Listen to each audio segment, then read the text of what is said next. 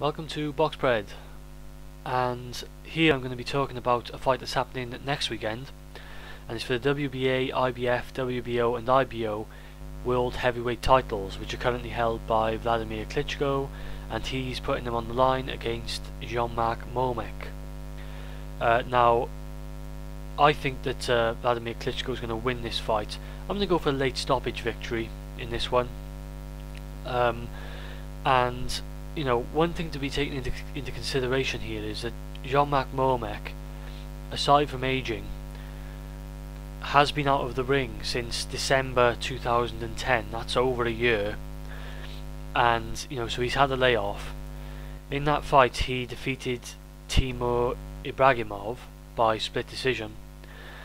I just think style-wise, matchup-wise, this suits Wladimir Klitschko once again. Basically because I think that you can dictate the pace of the fight and dictate the fight against Jean-Marc Mormeck with a good jab and being good on the front foot moving forwards. These are two things that Wladimir Klitschko is good at. Pretty much what he did to David Haye. He was able to keep on the front foot moving forward, keep the jab out there, as he always has a strong jab, as we know, and he was able to dictate the fight how he wanted it to play out.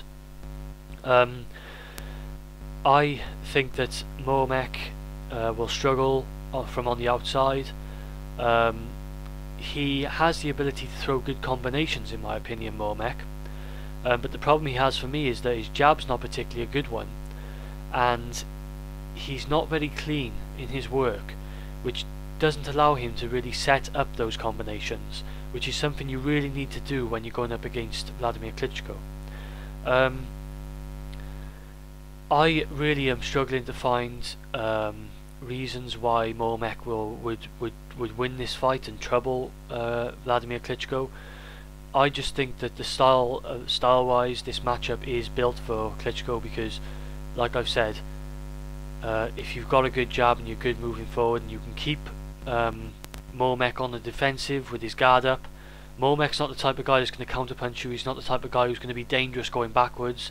He's not the type of guy, in my opinion, who is able to switch things very quickly. So if you've got him on the defensive, he's not suddenly, like I say, going to counterpunch you or come with a quick combination, particularly if you've got a good jab and you're keeping the distance there. If you're the type of fighter who, if you watch Mormeck against Vinny Madelone, if you're like Madelone, who's not so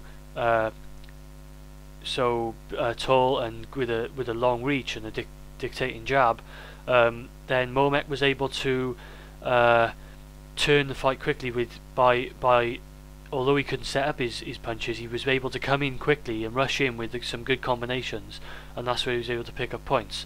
I just can't see him being able to do that against Klitschko. If he does try that, he's going to get caught coming in. I just think he needs to, if he wants to survive the distance, he's going to have to bounce around quite a lot, which he's able to do. He's going to have to use his movements. I think he's got decent movements, Mormeck. He will be able to bounce around the ring and do similar to what David Haye was able to do, try and keep away and maintain a solid defense and keep away from Klitschko and that right hand. But I think later on, just my opinion, I think that Wladimir Klitschko is going to be able to catch up with Mormeck, and he's going to be able to start landing that right hand with some precision. So I think this fight's going to be dictated by the jab and the come forward style of Wladimir Klitschko. I think it's a very good style matchup for him. Please let me know what you guys think. You know, what chance do you give Mormeck in this fight? What do you think of this fight? Because, you know, Mormeck won the international title against Ibragimov, but he's been out of the ring for over a year. So do you think he really deserves this shot, you know? Let me know what you guys think anyway. Thanks for watching. This is Boxpred, and I'm out.